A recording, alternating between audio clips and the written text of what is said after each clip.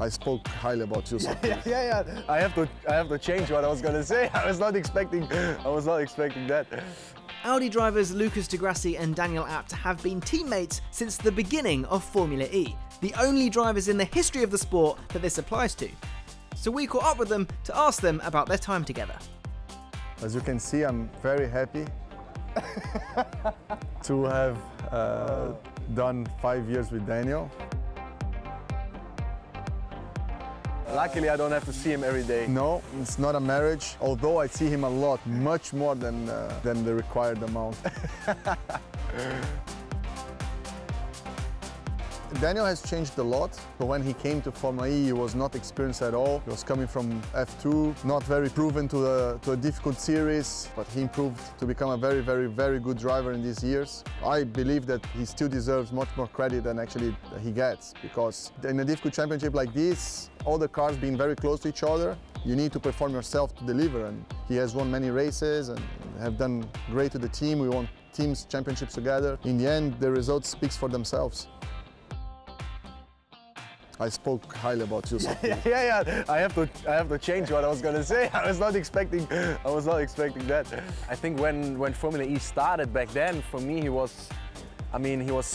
seemed to be like someone so experienced and you know, on a completely different level of career than I was. So I was kind of also, I would even say, looking up to him, because there was a lot for me to learn, a lot for me to gain on a racing side, but also I think on a personal side, because I mean, as racing drivers, you spend a lot of time together. It's always good to have people around you that you feel like you can extract something from and that push you and motivate you. And I think that was the case for me. And I was still quite young, so I think that was very helpful for me to become the type of racing driver that I am today. And I think he has not really changed. He still has the hunger. I mean, how old are you now?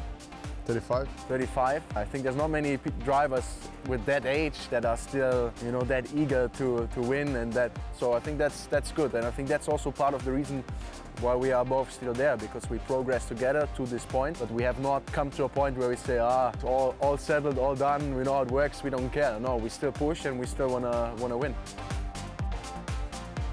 Well, the series changed completely. Not really a lot of people believing in the future of Formula E at the very beginning. A lot of doubts from drivers, from teams, from everybody. To become probably the most difficult series in the world to win a championship right now, because of this level of competition and the level of the drivers, level of the teams. The parity will be very hard. I would say impossible for somebody to dominate as well. I mean, you cannot name any driver that isn't good. You cannot name any team that isn't good. The level is so tight. Makes it tougher for us, but makes it amazing for the fans to watch, and I think gives credibility to the whole series.